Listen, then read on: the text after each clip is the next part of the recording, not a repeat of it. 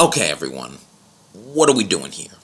This is the first video I'm posting because I need another outlet to talk to you guys about movies, talk to you guys about television, talk to you guys about all of this shit that I want to talk about. So I figured the best way to get more of my views out there were to maybe occasionally post some video blogs. I might do quick film reviews, or shoot them on my phone, might do more little written out videos, I'm not exactly sure.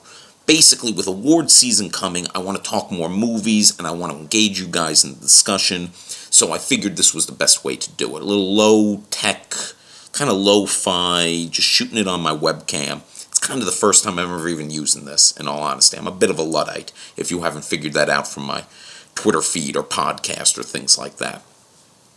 But, I was hoping to maybe get an awards discussion show going at some of these outlets that I've worked at before. I'm still working on some things. I might have some shows going somewhere, but as of now I don't. And quite frankly, I've had a little falling out with one of the places I've worked with, which will become very apparent once Orphan Black comes on. But let's talk about movies, and I figured the best way to start this would be to discuss what I thought were the best films of 2015. Now, if you're watching this, chances are you're a fan of my podcast, or you're a fan of my Twitter feed, The Collider Show, and you probably already know what my best films are. But, like I said, I thought this was another fun way to get a little bit more than 140 characters out there to explain. 2015 was such a good year for film. I thought 2014 was a little lackluster, but 2015, it was almost an embarrassment of riches. These are the films that didn't make my top 10. The also-rans, which I think are amazing films. Diary of a Teenage Girl, dope. The Hateful Eight, a Tarantino film not making my top 10, is kind of unbelievable. Kingsman, I thought was a great Hollywood kind of fun, surprising film from earlier in the year. The Martian is basically feel-good Hollywood cinema at its best. Didn't make my list. Came close. Didn't make my list. Kurt Cobain, Montage of Heck. I don't remember the last time a documentary put me so in just a sad headspace of another human being. Didn't make my list. Spotlight, maybe the most workmanlike film of the year. Brilliant. Probably going to win Best Picture. Didn't make my list. Steve Jobs, another one that came close for me because that Sorkin dialogue really pops. Didn't make the list. Creed. I'm going to get some shit from some of you people about Creed not making the list. Creed is brilliant. I hope Creed gets Oscar nominations. I hope Stallone wins the Oscar. Didn't make the list. The film I was most upset that just missed my top 10 was Tangerine, which is the film that was shot on an iPhone, as you know. It's just a really interesting portrayal of these two transgender women, prostitutes out on Santa Monica Boulevard, and it's an interesting glimpse into a life you might not know about, a world you might not know about, and it's just a damn good Los Angeles film. In fact, on Will Sean Podcast, my podcast, Will Sean Podcast, Chris Burgock, the co-writer-producer, we did an extensive interview with him. It's episode 170. We did it last June. Go back and listen to Will Sean Podcast. Find it on iTunes. It's a great interview. Didn't make my list. It was like number 11. So what did make my top 10? Well, we're going to get into it real fast here. Number 10 was The Duke of Burgundy. This was probably the first film I saw in 2015, and it really stayed with me. It's directed by Peter Strickland, and it is a film out of time. If you told me, after watching this film, that this film had been made in the 1970s, I would have totally believed it. It seems timeless in that way, in the production design, in the visuals. It's gorgeous. It's about these two women in this BDSM kind of relationship, admittedly a topic of interest to me. But what's interesting is what starts off as just, oh, they're in this dominant submissive relationship. As the film unfolds, you see the different layers of it. You see the person who is the most submissive might not necessarily be the most submissive. And honestly, it turns into a really interesting view of two women in a relationship that may or may not be working at this time. Also, there are no men in the film, which is also kind of fascinating and is something you barely even notice about it, and I think that's what's fascinating about it. So that's my number 10. Number 9, Youth. I have to admit, going into Youth, I thought this stood a chance to be a little pretentious. Maybe something that didn't work for me. Paolo Sorrentino, he's very Fellini-esque, and admittedly, sometimes Fellini works for me more in theory than in practicality. But I found that this film that takes place about basically these two old men who were great artists, Michael Caine and Harvey Keitel play them. One's a composer, one's a filmmaker, and they're at this spa in the Alps, and there are all these other characters that populate the spa, and it's this beautiful meditation on art and mortality, and it made my list because, and this is the reason most of the films that are on my list make the list, I couldn't stop thinking about it. I could not stop thinking about this film, not just the visuals, but the relationships that these characters had and the way they spoke of their lives. Harvey Keitel, in particular, is doing phenomenal work here, and I don't understand why he's not getting more Oscar buzz. Youth is a movie that really stayed with me. Brilliant performances all around. Go see it. It's not as pretentious as you think. Number 8 for me was Mistress America, which I thought was the funniest film I saw all year. Greta Gerwig is beyond charming, maybe only topped by the charms of Lola Kirk in the film, and they have a great female relationship. What works about the film for me is in the second half, it turns into the best screwball comedy I can think of in decades, if not since the screwball comedies of the 40s. The characters all find themselves at the same house, and there's kind of this, as they move from room to room, the dialogue just pops, the humor just pops, everything about it works. It's an absurd situation, but there's emotional heft to it too that ends up coming out in a betrayal in that female relationship. Mistress America, I think it's great. I'm in the minority of thinking that it's better than Frances Ha. I know I get some flack for that, but Mistress America might be my favorite of the Greta Gerwig, Noah Baumbach collaborations yet. Number 7 is another documentary for me about a musician. I know I'd mentioned Montage of Heck earlier, but Amy, the Amy Winehouse film, and one of the reasons it made my top 10 is I liked Amy Winehouse when she first came on the scene, obviously, but I didn't think about how talented she was until seeing this documentary. There's a moment in it where she is singing Back to Black, hearing the music in the headphones, she's singing it a cappella, and it's one of those moments where you see an artist and you realize you can be a good singer, you can be a good writer, you can be a good painter, and you can learn things to make yourself better, but some people are just born with talent. And in that moment, watching that film, you realize she is doing something that she can never teach. She's doing something that she could never have learned. It just was in her.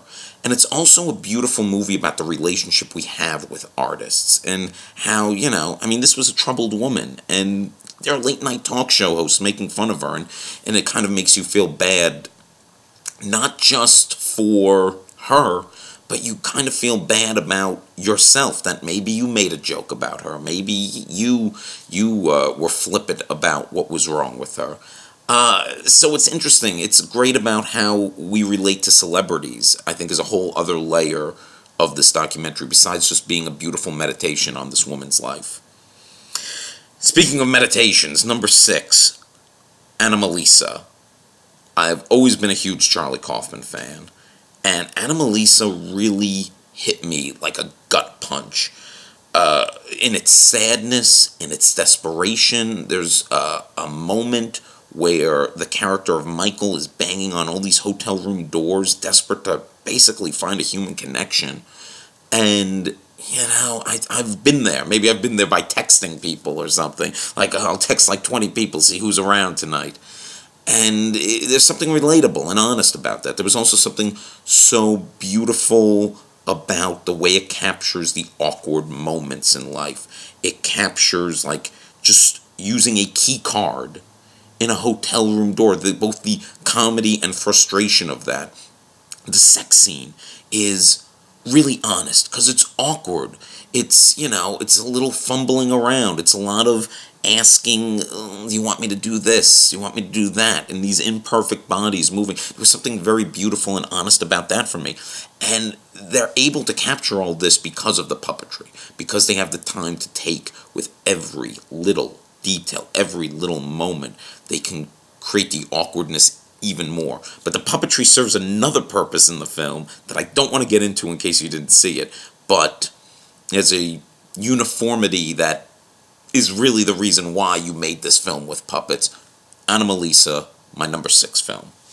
Number 5 is probably my favorite horror film in decades. I mean, maybe my favorite horror film since The Blair Witch. And I know a lot of unique, great horror films have come out since then, but It Follows, I think, is just one of the tops I've ever seen. One, the sexual politics of the film are fascinating, and also the idea of sex is the disease, but also the cure. Sex is the thing that gives you this creature that is following you, but also it's the way to get rid of it. And Mika Monroe gives what I think is a star-making performance. David Robert Mitchell has also made this kind of a film out of time. You watch this film, and you don't know really when it takes place either. One character has like a Kindle-type device, but other than that, the cars, the sets, everything is fairly antiquated, which kind of is unnerving in a weird way. Not having, I think in a horror film, The Shining is another film that does this really well, where you can't really get a place of the geography or the time, and you're kind of put in this weird headspace. It Follows does that so well. Also, the music, the score by Disasterpiece, it'll never win an Oscar, but it should. It's this great 80s John Carpenter-esque score that really comes in at all the right moments and just sets that, again, that kind of antiquated mood in another strange way.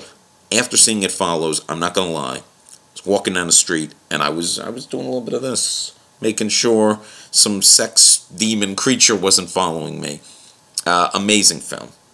Number 4 is Brooklyn, which is another film that I think is so high up because it so surprised me. I remember seeing the trailers and thinking, it looks slight. Like, how good could this movie really be? And phenomenal. It is phenomenal in its simplicity. The whole film is basically Saoirse Ronan trying to decide not just between two men, but between two homes. The world she grew up in Ireland, and her new home of Brooklyn. There are no real villains. The romance is very chaste. It's just a beautifully told, simple story that works on all levels and touched my heart. If you haven't seen Brooklyn, go see it. Again, it's almost a hard film to describe because it's so simple, but that's where its beauty comes in, and it shows we can do a lot with a little. There's a moment where she opens a drawer in the film, and it's kind of, what's in the drawer is kind of a mini shocking moment I won't give away if you haven't seen it. And audiences gasp at it, and it's just a simple act of opening a drawer. It's just what you can do with great filmmaking in a simple story. Number 3 is Room. This was the most emotionally devastating experience for me at a theater all year. It's about, Brie Larson plays a woman who has been kidnapped for the past 7 years and for the last 5 has been raising her son, played by Jacob Tremblay, in this very, I think it's like 10 by 10 room that she's been kept in, and it's about how they try to escape room. A lot of people I know have been resistant to see this because, child in peril, it doesn't sound like a good time at the movies. This isn't the film you think it is. This is ultimately, to me, such a life-affirming movie, such a beautiful movie, and Brie Larson is... There were a lot of great actresses this year. Saoirse Ronan in Brooklyn, Belle Powley, Diary of a Teenage Girl, but to me, Brie Larson has to do so much. She has to do so much for her own character, but also for her son in this. She has to put on this facade, but she's dying inside almost this whole time. And maybe she can't handle being outside of room. I mean, there's this kind of institutionalized idea. You're in the space for so long, how can you handle the real world again? It's so powerful, and I urge you to see it. I think Brie Larson is going to sweep award season, and quite frankly, it was the best performance I saw all year, which is another reason it is so high on my list at number 3. Number 2, now we're getting to the nerdy stuff. Now we're getting to the geek stuff that doesn't usually come this high on my list, but this year there were some phenomenal tentpole Hollywood films. I mentioned The Martian earlier, for example. But number 2, Star Wars: The Force Awakens. What can I say about this that hasn't been said yet in my Twitter feed in a million arguments with people who might not have liked it as much as me? Admittedly, the film is high because it means so much to me personally, having another Star Wars film up there to talk about. Something that, kind of washed away the bad taste of the prequels, which I will also argue those prequels are not unwatchable movies. They're not shitfests. They're just not Star Wars. They're not what we want out of Star Wars. This is everything we want out of Star Wars. First of all, some people have complained it apes. It's a little derivative from A New Hope. Maybe. But isn't A New Hope derivative from Buck Rogers and samurai films anyway? Yeah, it's the hero's journey. And quite frankly, if you didn't kind of ape A New Hope, if you didn't kind of keep it within that realm, the same people complain about this would be complaining it doesn't feel like Star Wars. And if you needed to set up a new trilogy, the best way to do it is give us something familiar. And that's what it did. It gave us something beautifully familiar with enough new flourishes to get us excited. And those new flourishes come in the characters of Finn. They come in the character of Rey in particular, and Kylo Ren, who is everything that young Anakin should have been in the prequels. The relationship and the camaraderie between Finn and Rey is what really sells the movie, though. These two have so much chemistry. In fact, the whole cast has brilliant chemistry. That's what was lacking in those prequels. I don't know if it was Lucas's fault. I don't know if it's that Hayden Christensen isn't the greatest actor. But there was no chemistry. The second Rey and Finn get together is when I knew this was going to end up being not just a good movie, but a great film, because they pop immediately. I love Star Wars: Force Awakens. You know what? It's a gut punch, too, in a lot of ways, because the last scene really hit me on an emotional level that maybe another Star Wars film hasn't. And admittedly, it's because I bring baggage, I bring nostalgia to it. But, film is history, and we can't deny that we have knowledge of the history that came before it. So, Star Wars: Force Awakens, number 2. I'll fight anyone who says differently. So what movie do I give number 1 to, if not Star Wars? Mad Max Fury Road, which is another, for me, a little nostalgic, because I, in high school, was obsessed with the Mad Max films. We had a high school film teacher who showed us all the Mad Max films, and she really kind of showed us how they were post-apocalyptic westerns in a weird way. Max would always roll into a new situation, like kind of the gunslinger running into town, and he'd get caught up with the people that, he wants to keep moving, but nope, he's got to stay and help them, and that's exactly what this is. Basically, it's a stagecoach moving through the desert that Max ends up on, just like John Wayne in the movie Stagecoach, and now he's got to help Imperator Furiosa and all the brides who have escaped along the way. This is the most kinetic movie of the year, maybe ever. And the fact it's made by a man in his 70s who's driving these rigs through the desert and George Miller is equally unbelievable. It is a vision. It is also as broad and big as the action sequences are. The film is oddly subtle. A regular Hollywood film, or a lesser Hollywood film, would go through a big explanation of the war boys and what's wrong with them. This film just gives you enough. It treats the audience smart enough to know that they're just going to realize these war boys are all cancer-riddled. That their bodies are falling apart. Like I said, a lesser film would have gone into a big explanation. Nicholas Holt's character would have told a big story. He just points to two tumors on him. Story's done. Well acted from top to bottom. Just exciting as hell. And goddamn, isn't it great to see actual cars exploding, actual people falling off of them, not CGI. This was the most exciting film of the year. In many ways, it also has, I think, a very beautiful ending to it. I loved Mad Max Fury Road. I saw it 3 times in the theater. I've seen it since on DVD. I'm going to keep watching it. I think it should win Best Picture. I think it's going to get nominated. We'll see.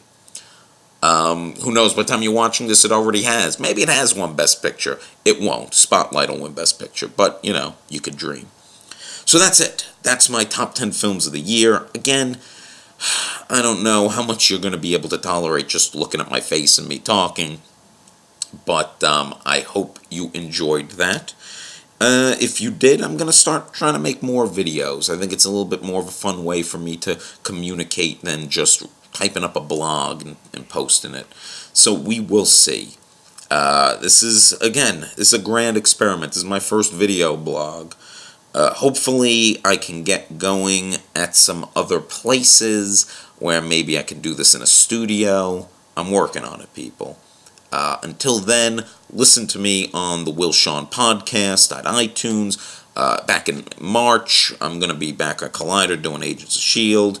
And I'm working on trying to find a new place for my Orphan Black show. Maybe my Orphan Black reviews will end up just being here, too. Who knows? We'll figure it out. Thanks so much, and see you next time.